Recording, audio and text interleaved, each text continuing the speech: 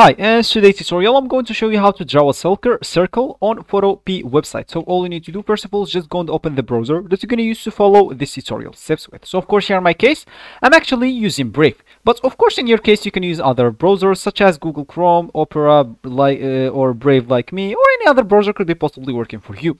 So of course, when you open your browser, just go here to the URL, type photopea.com and hit the enter button. That will certainly take you into this page. From here, of course, you can create a new project, open something from your computer, choose some of their PSD templates, or you can just drop your file here and start working on it. For me, I'm just going to click at the new projects here, and I'm going to choose a simple template and start working on it. So, of course, when you click on a template, you'll need to wait a bit until it loads.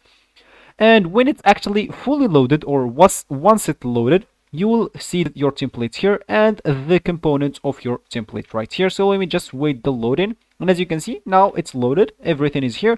And as you can see, every component is here now. And of course, you can select one of the components here and start editing on it, move it, make it smaller, make it bigger, do whatever you want. Of course, if you want to go back, there is an option by just clicking at Control Z. And as you can see, you go back.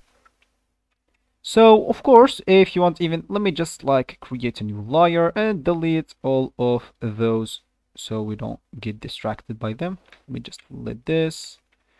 Okay, let's create a new layer and delete this because you have to let at least one layer add your work. So of course, if you want to draw a circle, simply you'll need to go here to this shape option, which is actually here is a rectangle. So then right click on it. And as you can see here, we have an option called ellipse. So of course, when you click on it, as you can see, you can draw a circle.